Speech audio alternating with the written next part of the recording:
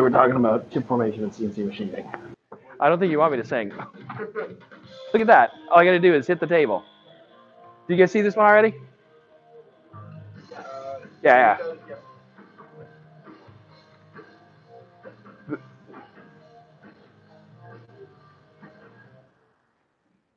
Energy is the ability to work, right? Is that right? You just need to be more dynamic, more involved. You know why you fall asleep in class? Because you're not more involved. Be more involved. Energy is the ability to do work. Power equals work over time, right? Power is work over time. Power is current times voltage. Is that true? We didn't really say that. Somebody may have said it yesterday, right? But power is current times voltage. And that's how we get that meter on the machine tool, right? That's how that meter that goes up to, what, 200%? That's how that gets its information. So we're measuring power there. Oh, so this video is actually kind of cool here.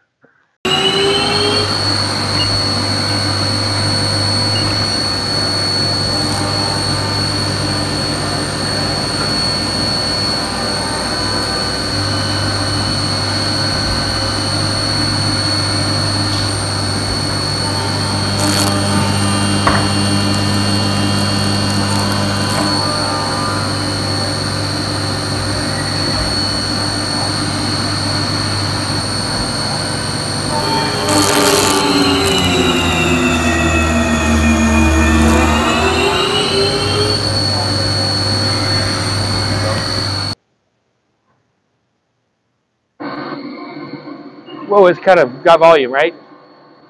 You guys can hear the spindle? Okay. So when it did that, we went across here. So you see there's this spindle load meter here, right? You guys notice that when you were operating the machine tools? I think on the newer controllers, on the VM2 and the Super Mini Mill, it's actually just a graphical display on the controller. On the older machines, it's actually a gauge. The needle moves up and down. So where's that needle sitting right now?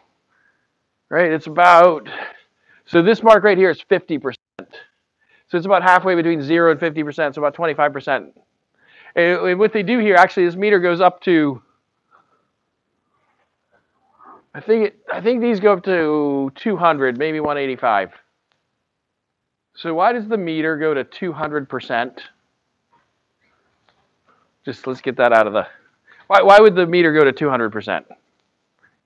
Yeah, so there's a range in which it's okay to operate that spindle in a speed, right? And so, because these are servo motors with servo motor controllers and stuff like that. And so when it's at 100% power here, that's sort of where it wants to be all the time. And it can go up to like 150% as long as it's doing this throughout the day.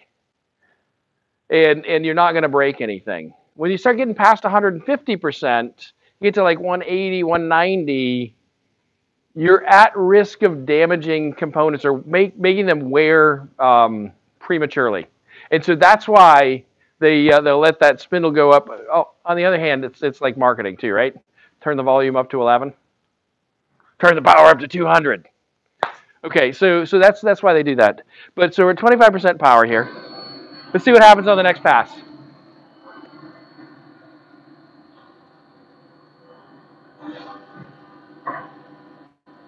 So what's the first thing you noticed as the tool engaged? Yeah.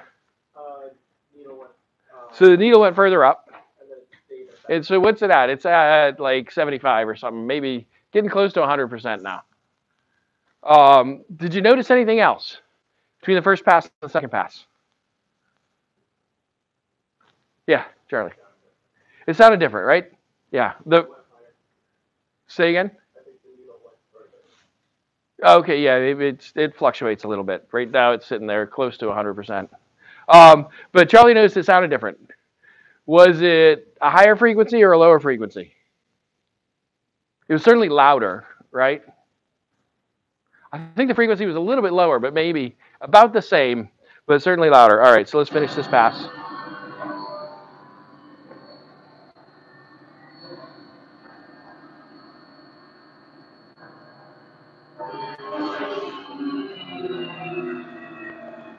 So what do we notice here besides that it's up at 180%? Yeah. Yeah, actually, before the tool engaged the material, you got one sound. As the tool starts to engage the material, you could hear the spindle slow down. Right, that's the sound of the spindle slowing down. If you're running the machine tool and you hear the spindle slow down, what should you do? You could e-stop, right? We could just stop the feed. You could stop the feed. What's going to happen if you stop the feed in this situation, at least? It'll stop moving into the workpiece material, right? And the spindle will speed back up. You could do that. If I knew it only had a short distance left to go, I might just do nothing except look at it. It's actually a thing where you add weights to the tool holder.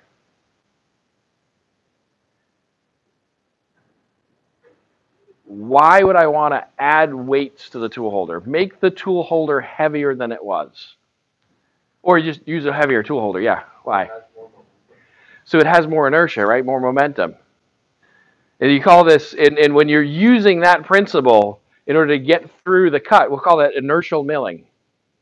That's when we're using, so what causes, so the spindle load goes up. What's load? What's another term for load? And so anybody know how they measure that, by the way?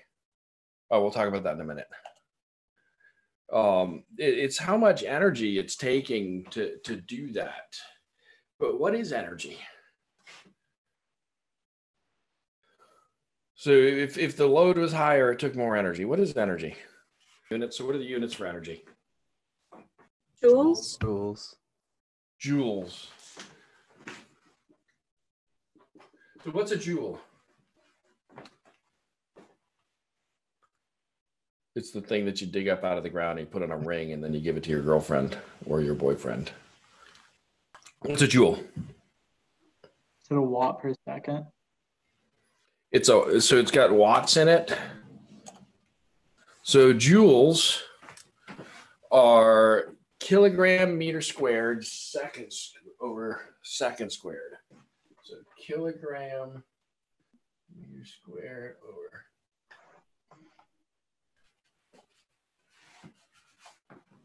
Somebody said, and so this is the ability to do work. So if we have energy, we are able to do work. Now, somebody said that it was watts per second, right? So what's a watt, the measure of? Electricity.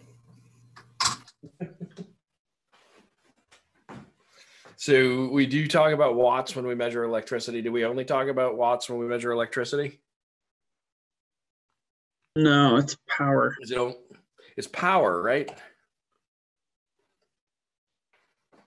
Oh, this was fun. So what is power? If energy is the ability to do work, what is power? I mean, this takes power, right? But what is power? It's the rate at which we apply work. So it's the rate at which work happens. And so the units, well, we've got horsepower, right? So what is a horsepower?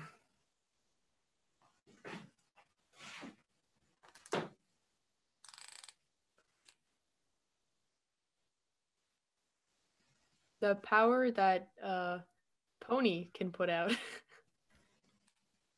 So it really came from us trying to understand power.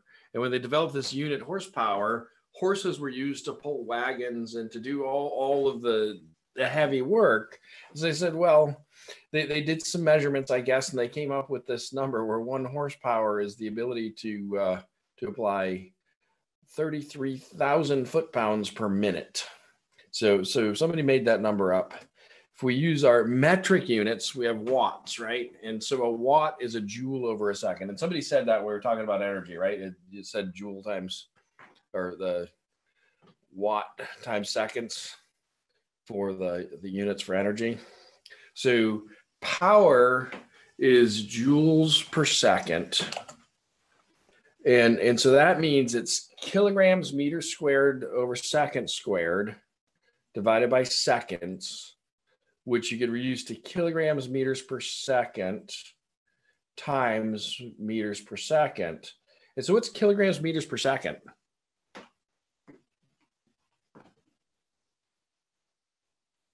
A force. Right, that's force. So power equals force times velocity. And so this is our relationship here. When we're looking at power in machining, it equals the cutting force, the force that it takes to make the cut, times the velocity of the tool moving through the workpiece material. Now that's a cool piece of information for us to have, because this lets us think about convert. So if we have measured, so up here, right, we were able to measure how much power was being used when the cut happened. Oops, I was supposed to pause the video. It wasn't supposed to advance the slide. So here we can make a measure of power. And so how do they make this measure of power that they're doing in the machine? What are they actually measuring here? The current. They're actually measuring current and voltage, right? And so they're measuring current and voltage, and they're displaying it on this percentage. And we talked about that spindle load meter, right? And the reason that it goes to 150%. Yeah, I think I talked about that in one of the earlier classes. All right. So we've got energy, we've got power. Power equals force times velocity, right? So energy is the ability to do work. Work is force times distance, and power equals force times velocity.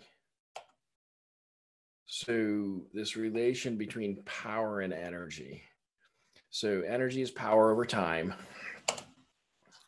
And again, in all of these instances, we want to be able to make the units work to move from, if we have one bit of information, to move to the other bits of information. And yeah, see, I didn't have to go back in the slides to get to this video again because I had it here. We're just going to skip it this time. So how do we measure power?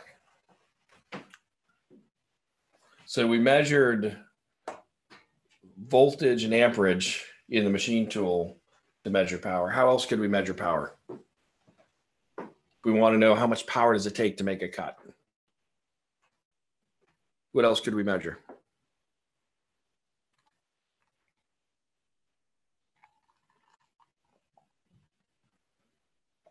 Anybody?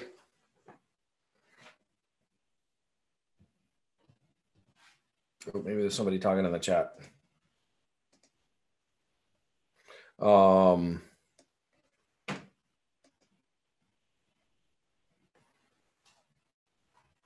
So if we don't want to measure current and volts, what could we measure?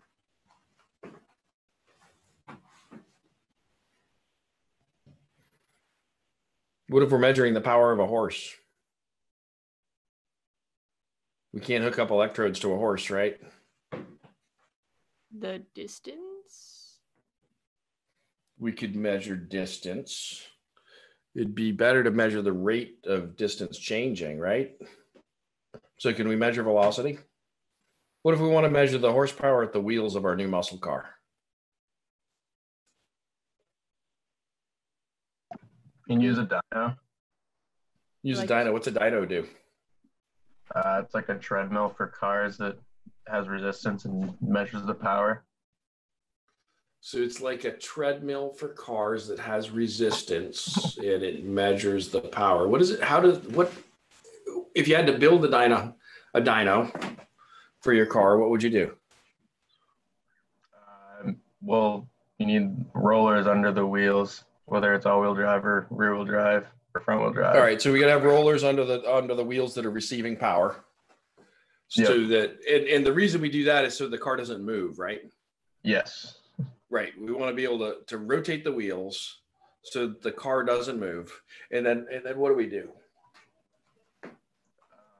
Well, you have a computer hooked up to the dyno that measures the forces from the wheels. Right, and the way we measure the force from the wheels is we resist the force that they're outputting, right? Yeah. So we put Then you some drive the car. resistance to that. We measure how much resistance that we've got there. And we also measured the velocity of rotation of the wheels. Yeah. Because our force times our velocity equals power. Right. So if we did this in a milling machine, if we could measure the cutting force and we know the velocity, well, how do we know the velocity?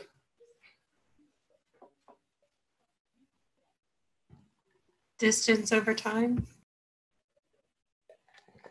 I mean, velocity is distance over time, but what we really care about, Surface speed of the cutting tool.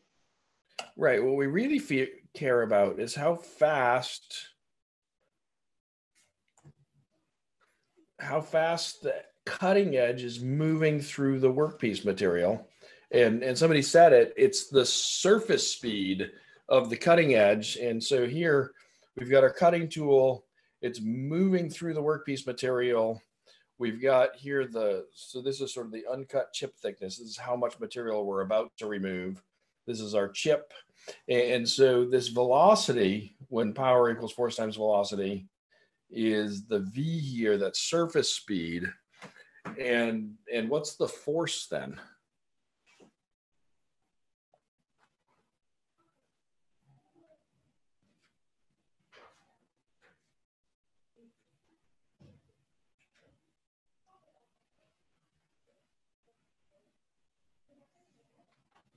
So what's the force?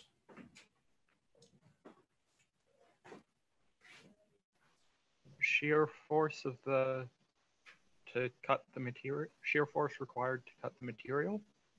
Yeah, well, it's actually we actually just call it the cutting force. And we abbreviate it FC, and it's the force that's aligned right here with this axis, with the axis of motion. So that force here in one direction. Now, there's a tendency of the tool to want to pull out of the workpiece. So we've got a thrust force that adds together to that. We're going to talk a lot about the different forces and the force orientations tomorrow, but the force, the cutting force here. So how do we measure cutting force?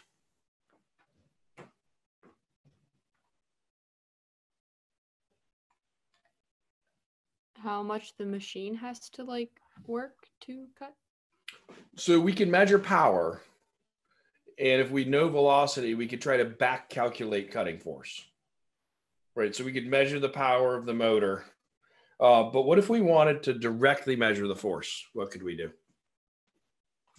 If we're going to study engineering science or manufacturing science, what would we do?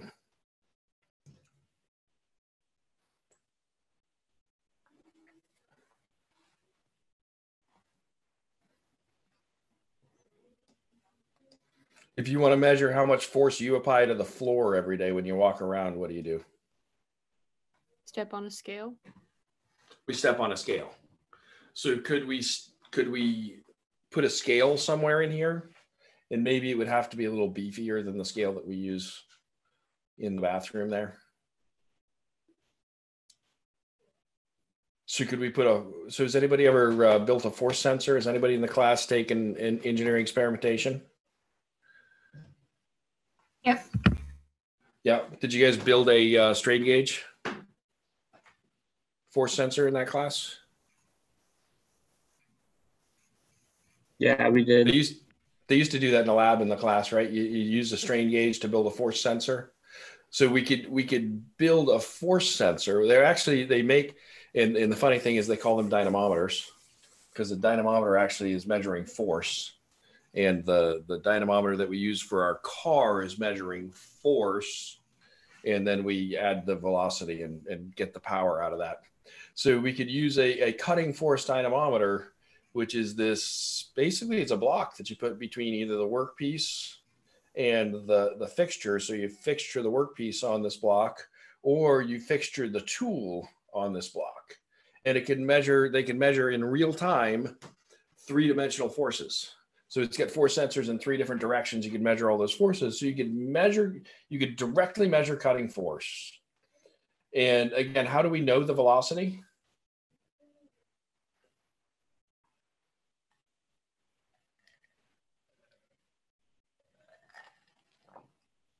How do we know the velocity? It's because we chose the velocity, right?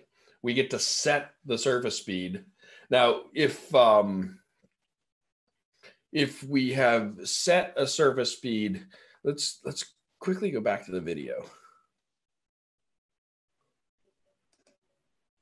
And I want to get up to the third pass through.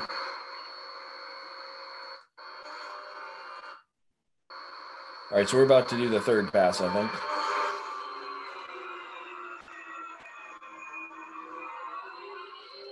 So what do you notice as it does that third pass, besides the fact that the power meter goes up to 150%? It slows down. It sounds like the spindle slows down, and it sounds like the spindle slowed down because the spindle slowed down. And so what that's telling us is that that cut was actually taking more power than the machine had available. And so it started slowing down. And in a machine tool that doesn't have a lot of excess power, you hear that a lot. And as long as it doesn't slow down too much, it'll speed back up again when the tool gets out of the material. They actually make special tool holders that have weights in them. Because if you get that weighted tool spun up really fast, it will have more resistance to slowing down as it goes through there because it's got more inertia. And so they call that inertial milling. And you can do that to get so why would you want to get a bigger cut? If you need to remove more material, you can get through it quicker. Right. You want to be able to more quickly put chips in the bucket. So the faster you can fill buckets with chips, the more money you can make in your machining operation. So we often want to do that to get more profit. All right. So if we wanted to estimate now, all right, so now we know how we can measure the power. So we can measure the power that's going to the spindle. We could measure the powers that are going to the motors that drive the different axes. And that's pretty easy because we need an amp meter and we need a voltmeter. And we can actually measure the cutting forces and know the velocity. So we know how to measure the power.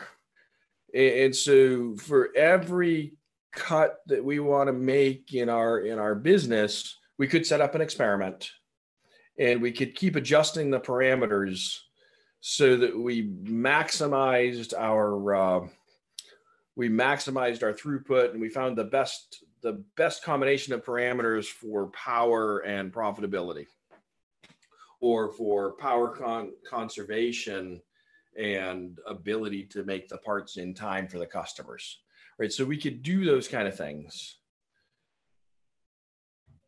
It's expensive to do an experiment every time you want to set up a new job, right? So people aren't going to just do an experiment every time they set up a new job. So what if we wanted to estimate how much power it's going to take to make a chip in our workpiece? What are the factors that we would have to consider if we were going to estimate the power to make a cut?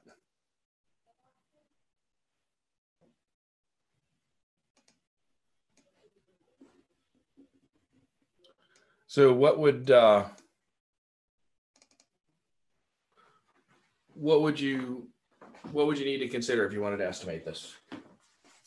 Depth of cut. All right, so we're going to care about the depth of cut, you say? The density of the material. We're going to care about the material.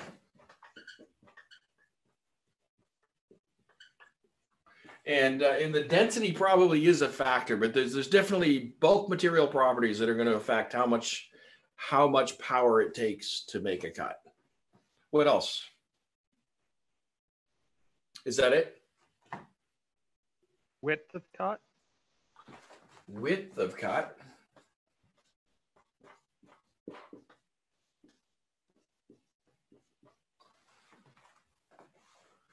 What else? What else are we going to care about if we're trying to figure out how much power it's going to take to get this chip off the workpiece material? Feed and speed. So you say feed and speed.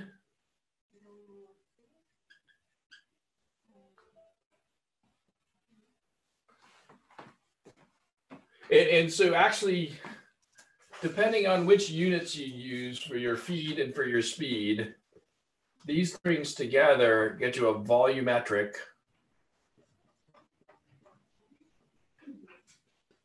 material removal rate. And so the units there are, if we're using inches, it would be inches cubed per minute. So we definitely care about material removal rate. How fast you're filling the bucket with chips impacts how much power it takes. And we care about what the material is. So workpiece material.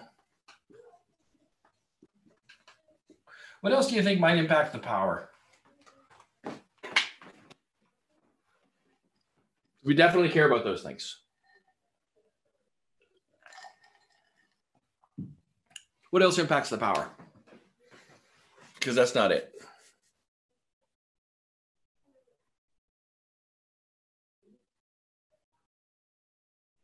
Who's Tool ever? sharpness. Yeah, that was my example was going to be who's ever cut butter with a butter knife versus a steak knife, right? Especially frozen butter. If the butter is really cold, it's harder to cut it unless you have a sharp knife, right? So the sharpness of the tool.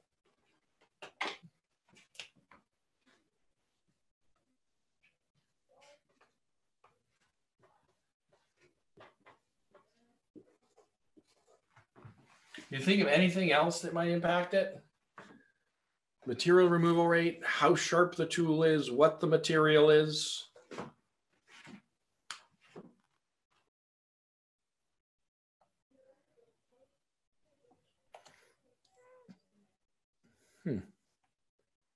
I pressed the space bar and it brought up the screen sharing thing. That's kind of cool. I didn't know that was going to happen, but I was just about to want to share the screen. In fact, I had forgotten that I wasn't sharing the screen and I pressed the space bar because I wanted to advance the slide. All right, so in the class, we're going to have to estimate power for machining, and we don't have to figure it out ourselves. And so, so for example, how the material impacts it over here, that's a factor that the only way to know is to cut that material.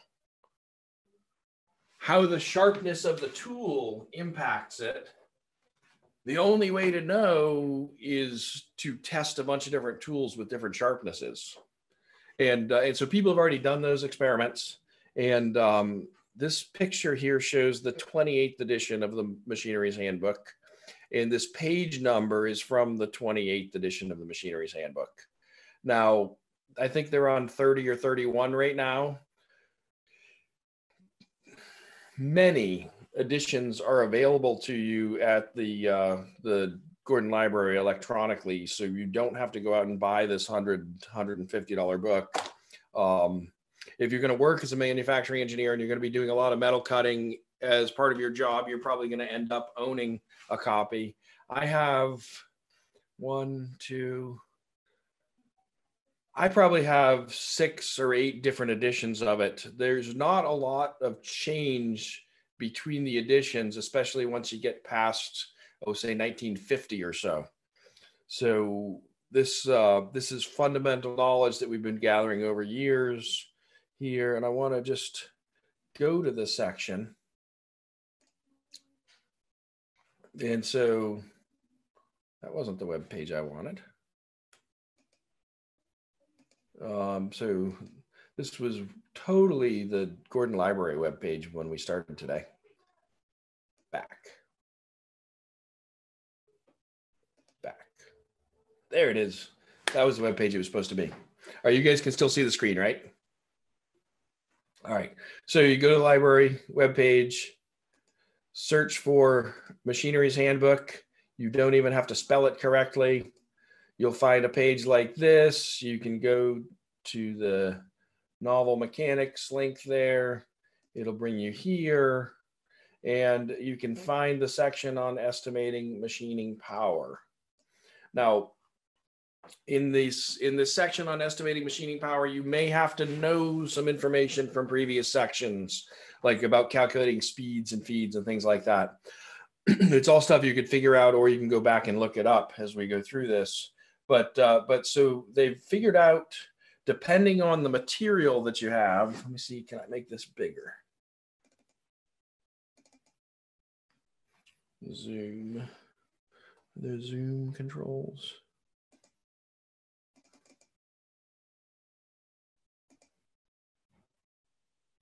The magic of technology. I guess that's as big as they could make it. So they've gone out and they've done experiments. And so depending on the material you have, and they've broken down, so there's a bunch of similar materials, so cast iron, they've looked at different hardnesses for cast iron, alloy cast iron. Let's say you have chromoly steel, tool steels here. And then on the other side, there's malleable iron, stainless steel, zinc, bronze, aluminum, cast rolled, magnesium alloys. They figured out that, and you can do the calculations in metric units, or you can do them in the inch units. They figured out that there's a constant that we can use to take into account what material we're cutting. And so, for example, here, if we're looking at these inch units, stainless steel,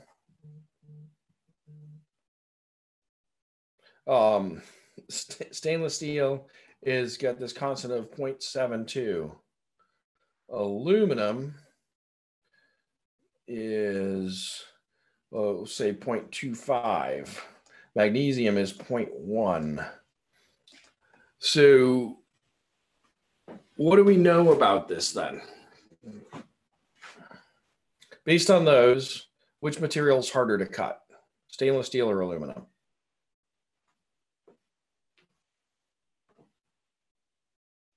Stainless steel. So let's go to participants here. So say yes if you think stainless steel is harder to cut than aluminum. And I suppose no if you think it's not.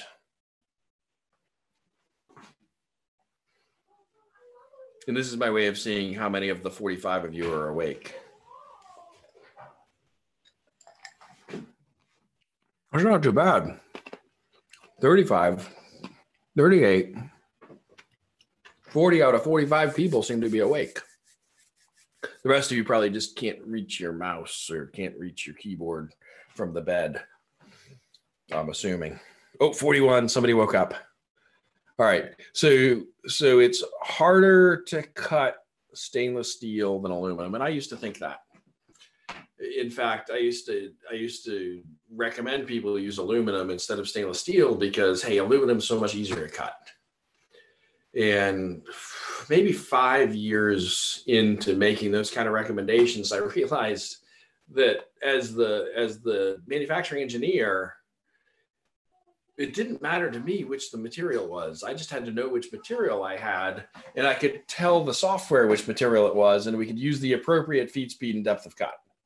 Now, it does take more energy to cut stainless steel. And if you're doing it with your shoulder, so if you're using a hacksaw, it's definitely easier to cut the aluminum than it is to cut the stainless steel. But if you're using CAM software in a CNC machine, it's pretty much just as easy to cut one as it is to cut the other, but one takes more energy. All right, so we've got this KP factor that we have to figure out. I'm going to write the equation on the board as we go through.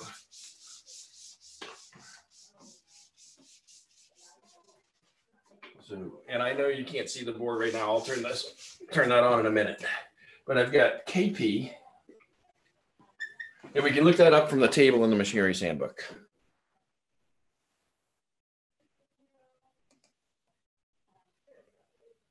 Oh, and look, there's more KPs for more materials. Oh, here they give us an equation. Power of the cut equals KP times C times Q times W.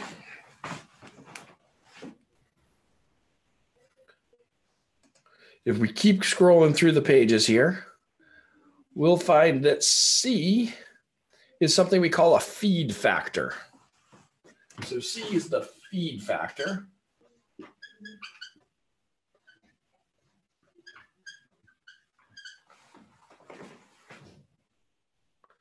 Just keep going.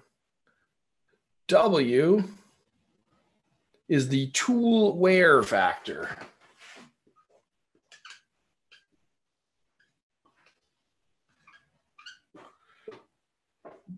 So what's tool wear? Is directly related to sharpness, right? So we said the sharpness of the tool was a factor. That's taken into account with our tool wear factor, this W.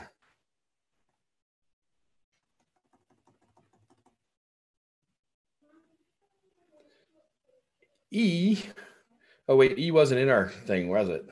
We'll get back to E.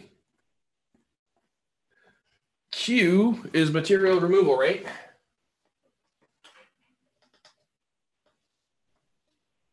And KP is our material factor.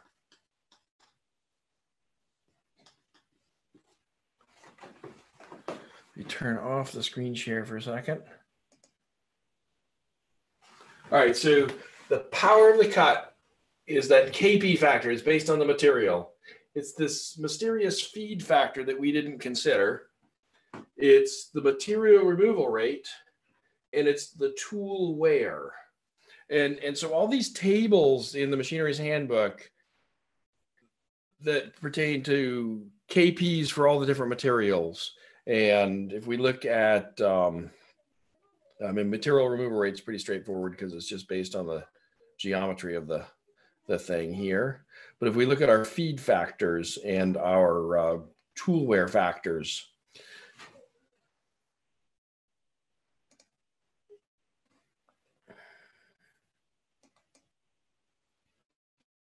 so if we look at all these factors, the way that they were developed and the reason we know them is because people did thousands of experiments with different materials and different tools and different machine tools.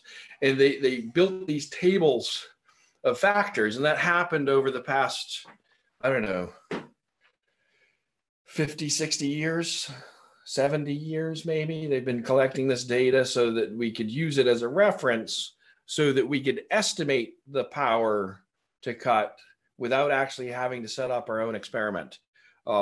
Has anybody here ever done an experiment where you then use the information to develop a mathematical model?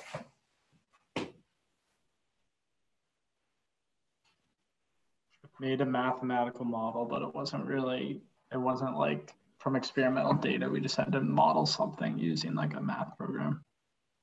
Okay, so you've guessed what the factors were and typed them in together to figure out if you could make the units work out to model something?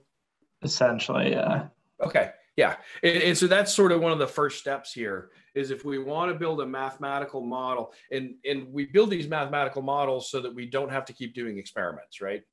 It's when I became a graduate student, one of the first things my advisor tried to teach me, and you become a graduate student, especially in an experimental field, you do that because you like doing experiments. You like discovering things, right? And so you like thinking of an experiment and then seeing if it works out. It's like there's the Dilbert cartoon where the kid takes apart the X-ray machine and puts it back together better. And the doctor says, I'm sorry to tell you, but your son's going to be an engineer. And so we really enjoy doing those experiments. And what my advisor kept telling me was that a few hours or a few years in the lab could save you a few hours in the library. And so one of the things we want to do before we start an experiment is we want to see, has somebody else already solved this problem? Has somebody done this? And so one of the things that they did as they were going through this is they knew, just like we did, like we didn't have to do an experiment to know that the material mattered, right? We didn't have to do an experiment to know that the material mattered to the cut. We knew that the material removal rate mattered, and we knew that how sharp the tool was going to matter. And we didn't think about this C, this feed factor. And so when you're figuring out one of these equations and you realize there's a factor that you haven't considered, you often just make up something to put in that spot. And we call it a fudge factor. And especially if you've taken a thermodynamics class or a fluid dynamics class, they talk about these fudge factors, these extra factors that we throw in there. And it's a number that we realize by doing the experiment that if we always multiply by that number, it's true. And what they found out when they did these experiments was you couldn't always multiply by the same number, but that the numbers that you could multiply by were related to the feed, even though we'd already captured feed in material removal rate. So we get these factors. Now that's the power. If I go back to my screen share, I should have a little button that just switches screen share on and off. That would be easier.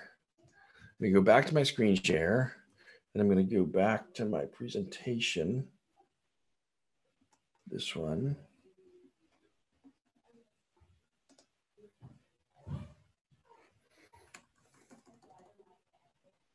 And I'm going to go back to how do we measure power? How do we estimate power? I don't remember what I was about to say. It was too many steps to get back to the presentation. Let me rethink it. We got PC, we got KP, we got C, we got material removal rate, tool wear. I wanted to have this slide. Nope, not this slide. The one before it, after it. This is the one. This is the slide I wanted. Okay, why did I want this slide?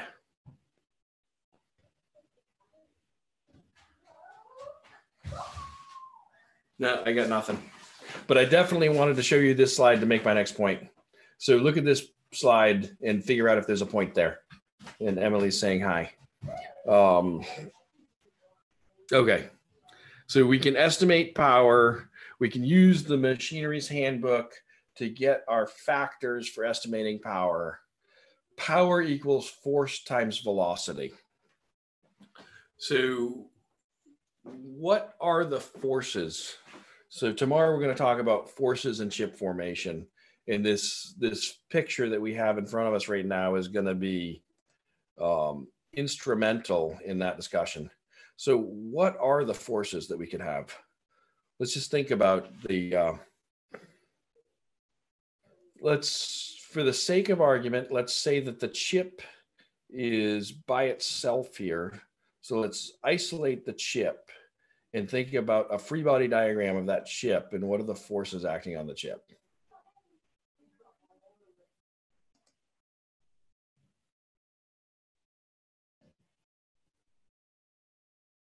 So where do the forces come from that act on this chip? The cutting tool, gravity, and then the workpiece. All right, so we're going to ignore gravity just for now. And so the cutting tool, there's a force this way, right? That the cutting tool is applying to the chip. Does that make sense? There's got to be. Yeah. Now, the chip is attached to the workpiece material, but it's becoming not attached, right? Let's wait on that. So is there when the chip slides along this rake face of the tool here, could you imagine that the tool is pushing the chip this way? There's friction between the two. And there's a force of friction that's got to be lined up with that. Mm-hmm. Yes. So, hi, sweetie. Oh, you got Sir Panda Face in the video. Yeah, they're watching the screen, though. So if you want to have Sir Panda Face, we'll have to shut off the screen sharing. Sorry. They can't really see you. If you talk, they can hear you, but they can't see you. Hello. This is the happy child. It's nice that there's a happy child. So there's got to be a force lined up because of the friction here.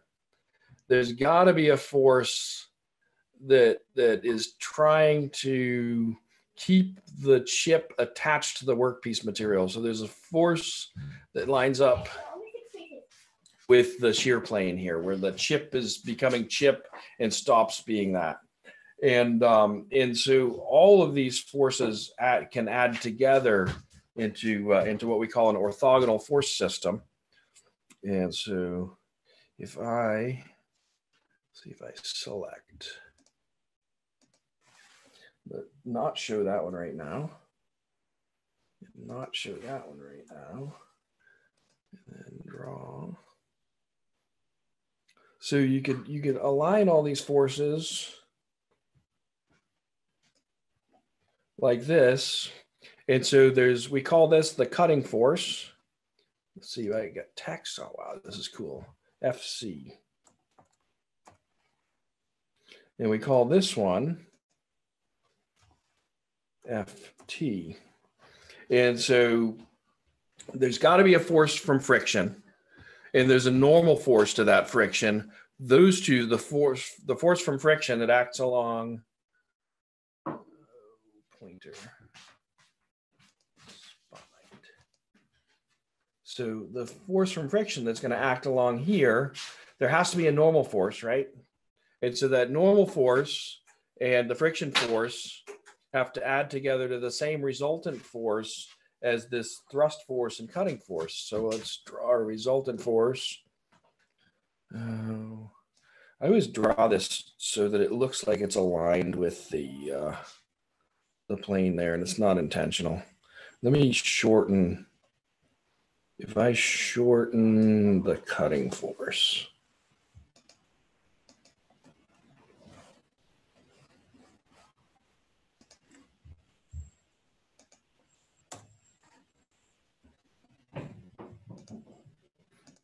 we can change the cutting force all we want when we're using paper and pencil here.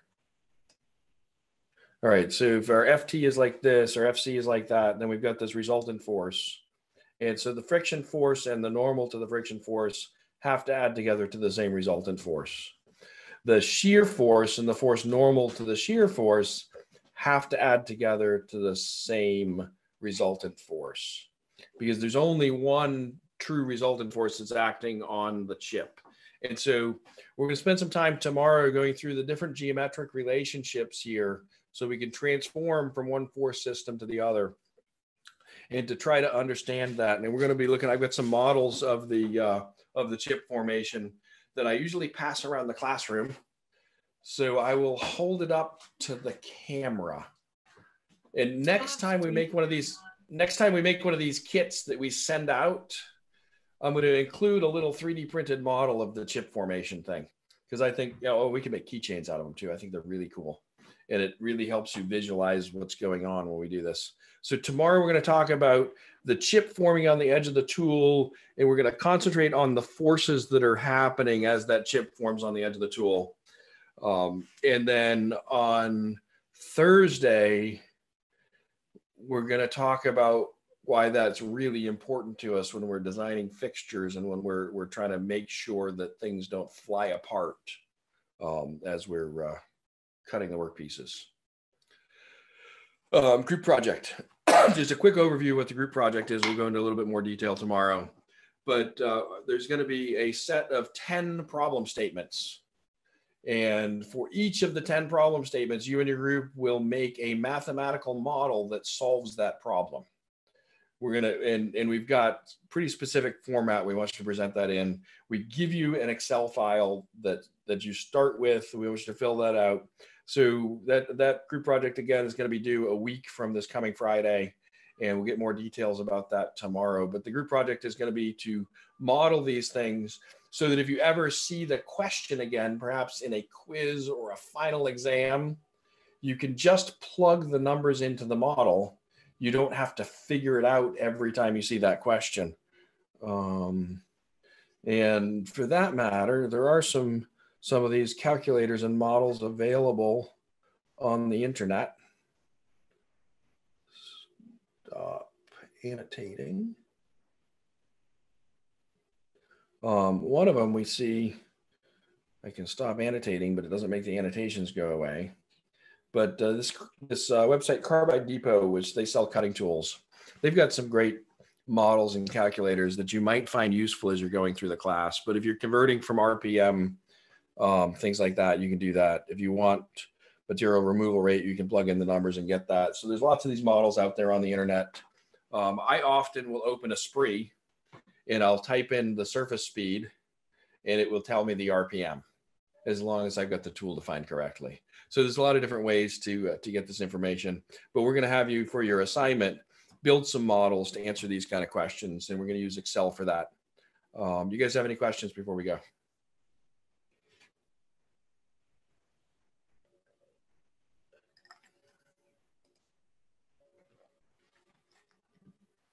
Everybody's quiet today. Is there a discussion question or? There's 2 discussion questions. They're already posted there in the assignments thing in Canvas.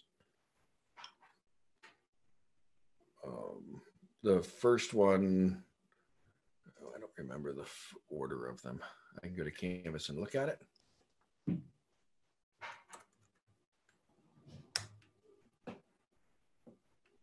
Canvas, 100. The internet's a little bit slow this morning.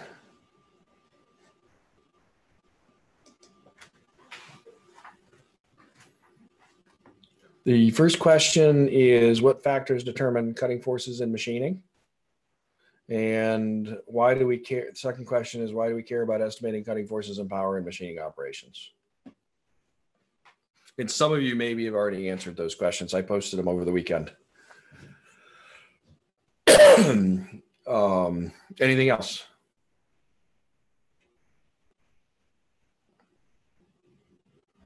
All right, outstanding. I will see everybody tomorrow at 11. Yeah, it's disappointing. This is the week that normally I would throw candy at you. So if you've got some candy, have it handy, at your desk area, at your workstation tomorrow. And the rules for getting, and I would say I throw candy to you, but I'm not that good at throwing. So I really am throwing candy at you at that moment. But the rules for the candy were, if you answer a question out loud, you get a piece of candy on the first day. On the second day, I have to believe that your answer was correct. And on the third day, if there's still any candy left, I have to believe that your answer is correct and that the question was valuable. Because sometimes I ask stupid questions. Yeah, so have some candy ready tomorrow. Or some toast. I don't care, but treat yourself to something when you ask a question. And I don't know, post a picture of it. Post a selfie of you eating candy or something. I don't know. It's kind of disappointing for me. I do notice that energy tends to fall off this week in the class. It's because everybody's got a lot of stuff to do. The term's catching up with us. So I get it. So try to do something to stay excited, to stay energized, jump up and down, stand against the wall, do some push-ups, and see you guys tomorrow. Thank you. Thank you. Bye. Bye-bye. Thank you. Thanks.